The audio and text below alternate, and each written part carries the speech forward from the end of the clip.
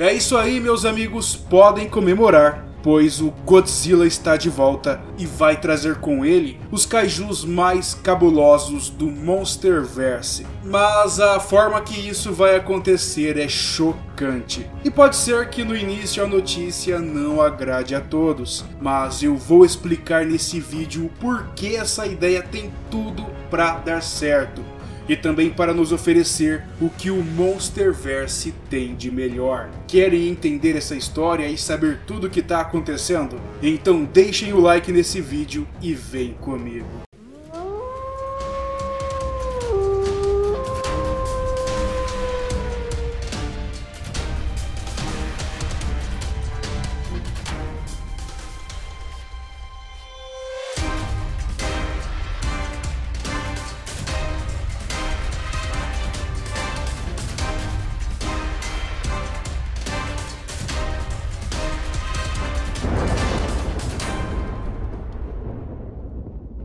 E aí, turma, tudo bem com vocês? Depois de Godzilla vs Kong, houve muita especulação se a franquia voltaria para as mãos dos japoneses. Uma coisa é fato, Godzilla nunca vai acabar. E particularmente eu amo os filmes japoneses e por mim eles podem voltar com tudo. Mas o Monsterverse criado pela Legendary fez a popularidade de Godzilla alcançar níveis extraordinários. Mas por causa de alguns erros cometidos no segundo filme, como lançar ele quase junto com Vingadores Ultimato, loucura, né? O que fez o filme ser obviamente bem mediano nas bilheterias. E depois, no terceiro filme, a obra acabou sofrendo com a pandemia. Só que ainda assim foi um sucesso, mas era para ter sido bem melhor. Então, devido a esses fatores, as expectativas de um novo filme estavam baixas. Mas sim, felizmente foi confirmado novos filmes da franquia. Mas eles iriam demorar muito para sair. Então Godzilla, Kong e os outros kaijus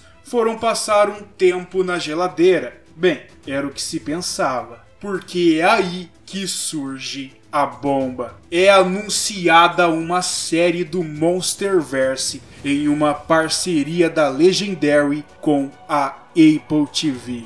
E meus amigos, que notícia espetacular. Porque primeiro, a Apple TV é muito elogiada em suas produções de altíssima qualidade. E segundo, com a Legendary ao lado deles, a chance de dar bom é muito grande. E nem preciso falar que por isso meu hype tá nas alturas. Vem cá, eu realmente preciso dizer que uma série sobre Monsterverse acaba sendo muito mais interessante em termos de história, de envolvimento dos personagens. A gente vai ter muito mais exploração, liberdade e tempo para trabalhar os monstros, os kaijus barra titãs. Ai ai. Tá, Johnny, beleza, mas do que essa série se trata? Então, turma, contradizendo a minha primeira frase desse vídeo, essa série não é do Godzilla, mas do Monsterverse. E a primeira temporada se passará entre Godzilla 1 e Godzilla 2, Rei dos Monstros. E vai mostrar muito kaiju barra titã cabuloso pra gente. E a única sinopse liberada até agora é essa. Após a batalha estrondosa entre Godzilla e os titãs que destruíram São Francisco e a nova realidade chocante de que monstros são reais, a série explora a jornada de uma família para descobrir seus segredos enterrados e um legado ligando-os à organização secreta conhecida como Monarch. É, meus amigos, onde tem Monarch, tem monstro gigante. Eu não tenho certeza ainda, mas acho que ela vai começar antes dos acontecimentos do segundo filme e vai ter seu ápice com o despertar dos kaijus que acontece no segundo filme. E não se esqueçam que ainda existiam alguns kaijus espalhados aí pelo mundo, além daqueles despertados no segundo filme. E por questões de canonidade e para não ter furos de roteiro, tudo indica que o Godzilla só vai aparecer mesmo no final da temporada, pois entre o primeiro e o segundo filme ele ficou 5 anos escondido e sem ser visto. E tá acontecendo tudo bem rápido, turma. As filmagens vão começar em breve, a partir de 6 de maio de 2022 e vão até 18 de outubro de 2022. O que indica que ela vai ser lançada em algum momento de 2023, talvez 2024. Obviamente não vai ser uma série barata, e se for para trazer uma série de qualidade, podem levar o tempo que quiser. Só nos entreguem aí uma obra-prima do Monsterverse. Ah sim, e o nome da série, turma? De início ela era chamada de Hourglass, mas parece que a série vai se chamar mesmo Monarch. E pode ser que esse nome mude ou tenha algumas alterações. E aí que vem mais uma polêmica. Será que vai ter graça uma série de monstros sem o Godzilla? Bem, pelo menos no início, já que tudo indica que em uma segunda temporada o Godzilla pode ter mais tempo de tela.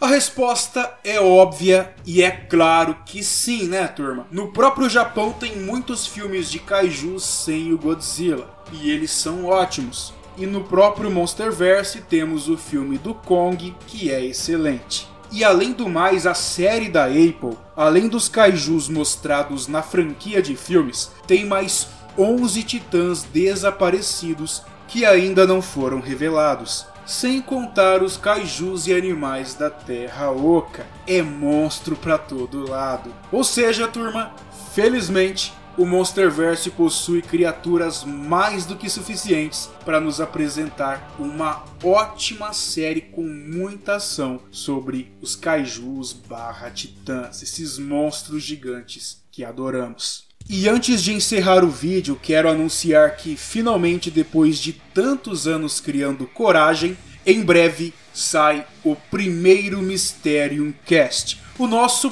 podcast de cultura nerd pop, dark fantasy, terror, monstros e, claro, mitologia, criptozoologia, ufologia, lendas urbanas e muito mais. Vai ser um podcast tradicional ao estilo antigo e não vai ser ao vivo por enquanto, mas vai ser uma conversa sem roteiro, onde além de eu poder falar vários assuntos, eu vou poder me abrir mais com vocês, né, turma? Vocês vão poder me conhecer melhor.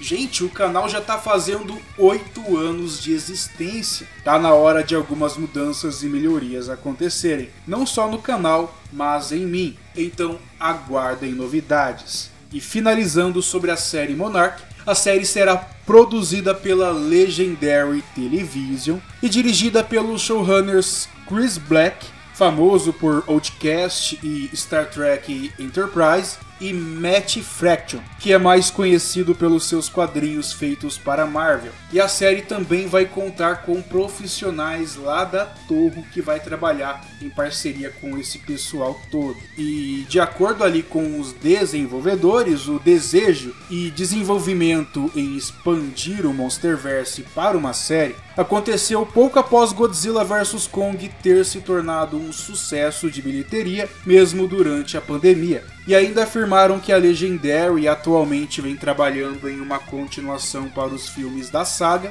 e conseguiu, junto à Toho, que é proprietária do personagem Godzilla, um licenciamento para também expandir as histórias para a série. Foi assim que tudo começou. E é isso, meus amigos, muito obrigado por assistirem a esse vídeo. Se você gostou, deixa um like, compartilha e se inscreva no canal. Desejo tudo de bom e melhor a todos vocês. Um forte abraço e até o próximo vídeo. Tchau!